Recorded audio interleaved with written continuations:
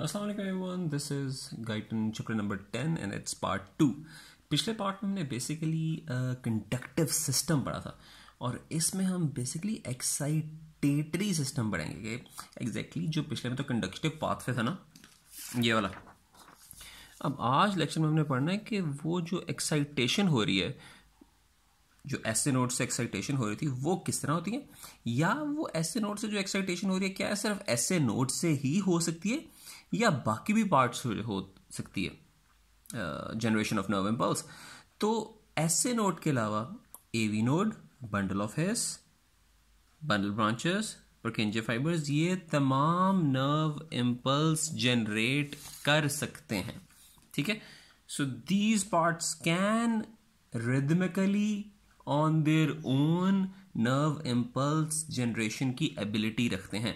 कौन से पार्ट्स? ऐसे नोड नर्व इम्पल्स जनरेट कर सकता है, एवी नोड कर सकता है, बंडल ऑफ हेयर्स कर सकते हैं, बंडल ब्रांचेस कर सकती हैं, परकिंजे फाइबर्स कर सकते हैं। अच्छा, अब इनका एक्साइटेटरी रेट क्या होता है, यानी कि कितनी इम्पल्सेस पर मिनट ये जनरेट कर सकते हैं, और जितनी इम्पल्सेस पर मिनट जनरेट करेंगे उतना ही फिर हार्ट रेट हो जाएगा। Same would be the contraction of the ventricles. ठीक है, तो ऐसे नोड कैन जनरेट, ये normally it generates impulses at a rate of 60 to 100 beats per minute. ठीक है, AV node can generate impulse of 40 to 60 beat per minute. Bundle of hairs also, AV node और bundle of hairs साथ साथ पड़े होते हैं, तो इन दोनों का ही rate around 40 to 60 beats per minute है। अक्सर बुक्स में थोड़ा सा ऊपर नीचे लिखा होता है, but generates 40 to 60 beats per minute, AV node and bundle of hairs. Then we have bundle branches and Purkinje fibers. ये इन दोनों का रेट भी सेम ही है, and that is 15 to 40 beats per minute.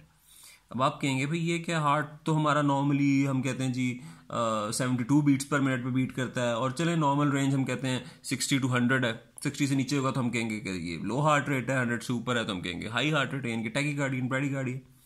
तो अब ये मतलब ये जनरेशन का क्या मतलब है? तो होता ये है कि नॉर्मली सिर्फ ऐसे नोड इम्पल्स जनरेट कर रहा होता है, और ये चूंकि इसका रेट बाकी सारों के इम्पल्स जनरेशन रेट से ज्यादा है, तो ये ऐसे नोड पेस मेकर बन जाता है। अब पेस मेकर का लफ्ज पे गौर करो तो it's pace maker, something which is making the pace. ठीक है, मेकिंग द हार्ट पेस। तो इनमें से जो भी चीज रेट डिफाइन करेगी हार्ट का, वो चीज होगी नंबर 1। वो कौन सी चीज होगी? वो चीज रेट डिफाइन करेगी जिसका रेट सबसे ज्यादा होगा। तो इनमें सबसे ज्यादा नोड ऐसे नोड का, तो ऐसे नोड जो इंपल्स जनरेट करता है वही हार्ट का रेट ऑफ कॉन्ट्रैक्शन होता है, यानी कि हार्ट रेट होता है। ठीक है, अच्छा, अब ऐसे नोड या जो भी जिसका भी रेट, इन सारे सेंटेंस में जिसका भी रेट सबसे ज्यादा है वो ही क्यों रेट डिफाइन करता है?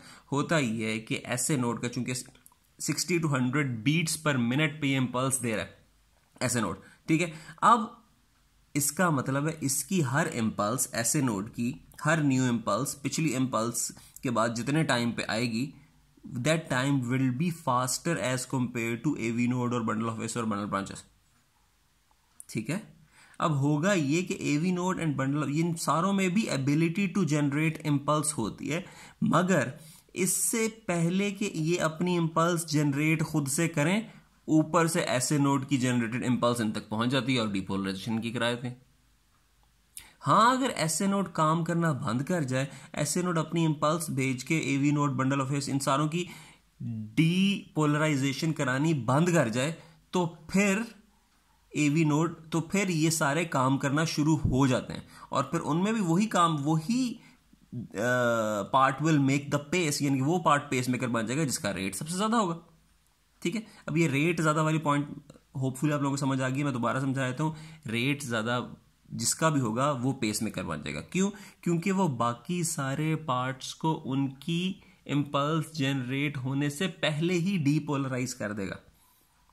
ठीक है, क्या एक खास टाइम के बाद इंपल्स जनरेट होती है। मिसाल के तौर पर अगर ये 15 बीट्स पर मिनट है, तो अब इसकी हर अगली बीट 4 सेकंड्स बाद आएगी। 4 सेकंड्स बाद नई इंपल्स आनी है, 15 अगर हम इसका रेट ले बंडल ब्रांच का, तो इससे पहले कि 4 सेकंड्स के बाद इसकी डीपोलराइजेशन होगी, तो 4 सेकंड्स के बाद इसकी डीपोलराइजेशन होनी थी, उससे पहले तो ऑलमोस्ट अराउंड हर 1 सेकंड के बाद एसए नोड की इंपल्सेस तक पहुंच जाती है, तो इसको खुद से डीपोलराइज होने का मौका ही नहीं मिलता। हाँ, अगर बाकी सारे काम करना बंद कर जाए तो फिर फाइनली बंडल ब्रांचेस और पर्किंजे फाइबर्स ये ही इंपल्स जनरेट करनी शुरू कर देते हैं। तो ये तो सारा कॉन्सेप्ट था एक्साइटेटरी इनका सिस्टम का, ठीक है। अच्छा, अब इसको पढ़ाने का पीछे मकसद है कि अक्सर दफा एसए नोड के अलावा बाकी सारे पेस जनरेट करनी शुरू कर देते हैं, तो वो उसमें क्या क्या वजह हो सकती है कि, तो वो है एबनॉर्मल पेसमेकर्स, ठीक है। जब भी एसए नोड के अलावा कोई और पार्ट ऑफ हार्ट पेसमेकर बन जाए तो हम उसको कहते हैं एक्टोपिक पेसमेकर। एसए नोड के अलावा कोई और पेसमेकर बन जाए तो उसे हम कहते हैं एक्टोपिक पेसमेकर। अब उसके ये 3 कॉजेज हैं कि एक्टोपिक पेसमेकर कब होता है।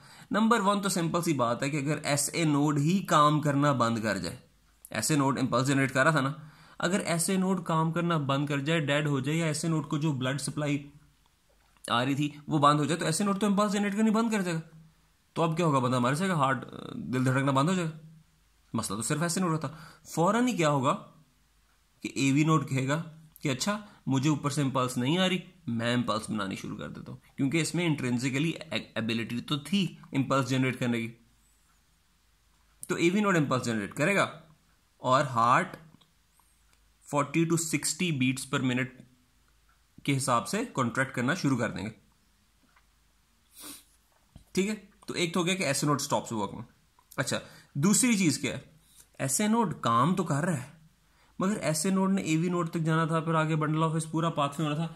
अगर मैं इस पाथवे को यहां से ब्लॉक कर दूं, कोई ऐसा कोई भी यहां पे कोई ऐसी चीज हुई, कोई ट्रॉमा हो गया है, कोई और मसला हो गया, कोई स्कीमिया हो गया इस पार्ट पे कि यहां से ये पार्ट डेड हो गया, इतना सा, ये इतना छोटा सा पार्ट डेड हो गया यहां से। अब एसए नोड इंपल्स तो जनरेट करेगा मगर एसए नोड यहां से आगे भेज नहीं सकेगा एवी नोड से, या एवी नोड डेड हो गया स्कीमिया की वजह से, तो अब ये इंपल्स आगे तो नहीं जा सकेगी। तब होगा क्या कि आगे वाला पोर्शन का डेड हो जाएगा, वेंट्रिकल्स कॉन्ट्रैक्ट नहीं करेंगे, वेंट्रिकल्स कॉन्ट्रैक्ट नहीं करेंगे तो बंदा मर जाएगा। तो अब क्या होगा, आगे वाला पोर्शन का अच्छा मुझे पीछे से इंपल्स नहीं आ रही, क्योंकि इस पीछे से इंपल्स ने आगे से डीपोलराइज कर रही थी, तो इसलिए ये अपनी इंपल्स खुद से नहीं बना रहा था, इंट्रिंसिकली एबिलिटी तो इसके अंदर है। तो क्या होगा, जैसे ही ऊपर से इंपल्स आना बंद होगी, ये अपनी impulse bundle branches and पर्किंजे fibres अपनी इंपल्स जनरेट करना शुरू कर देंगे at a rate of 15 to 40 beats में पर मिनट।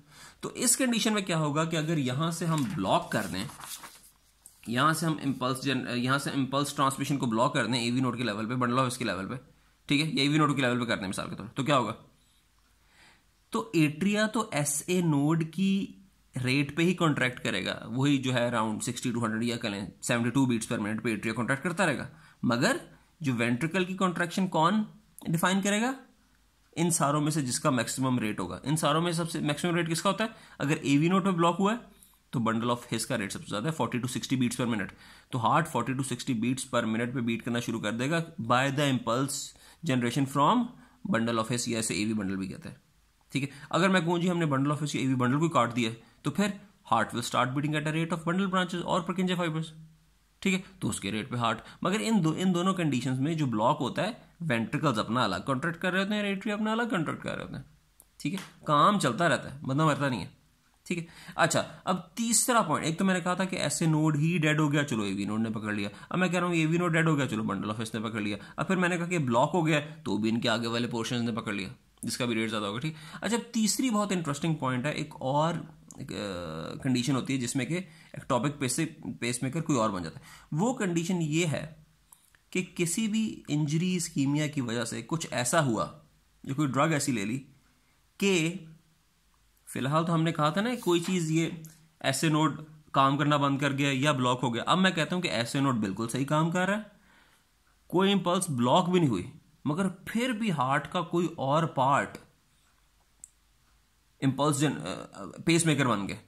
वो कंडीशन है कि जिसमें सारा कुछ ठीक है मगर हार्ट के किसी भी पार्ट में कोई ऐसा मसला हुआ है कि उसका rate of impulse generation SA node से ज्यादा हो गया है,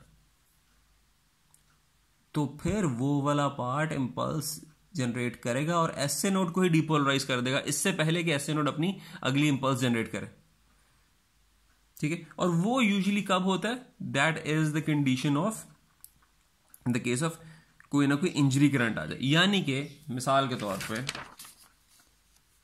हार्ट का ये वाला पार्ट है, यहाँ पे थोड़ा सा इस्कीमिया अभी होना शुरू हुआ, ठीक है, या यहाँ पे कोई ना कोई इंजरी हो गई, या आपने कोई ड्रग ऐसी ले ली है कि उसने इस पार्ट पे आके कोई इस पार्ट की परमिएबिलिटी को इस तरह का कर दिया है कि वहाँ पे डीपोलराइजेशन बहुत जल्दी जल्दी होने लग गई है इस पार्ट में।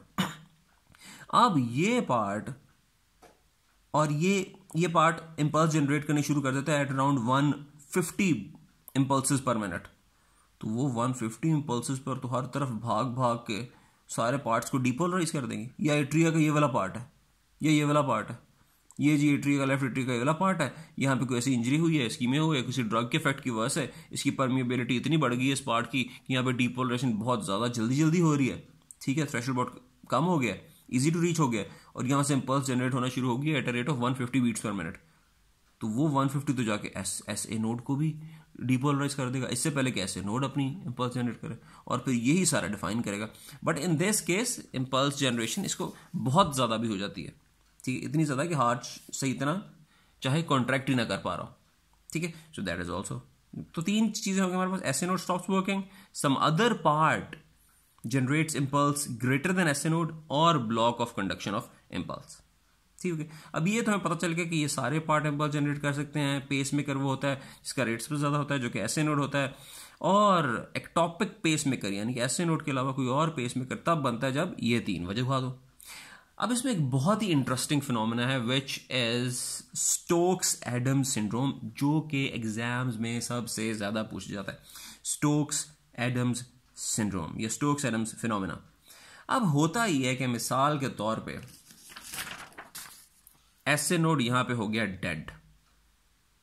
अब जैसे ही एस ए नोड डेड होगा तो क्या AV node the very moment ये डेड होता है ये एवी नोड इंपल्स जनरेशन करनी शुरू कर देता है?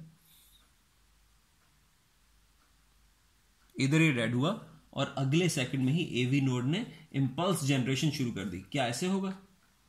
नो, ऐसे नहीं होगा। होगा क्या कि जैसे ऐसे नोड काम करना बंद करेगा तो एवी नोड को दोबारा स्टार्ट होते होते 5 to 20 सेकेंड्स लग जाएंगे।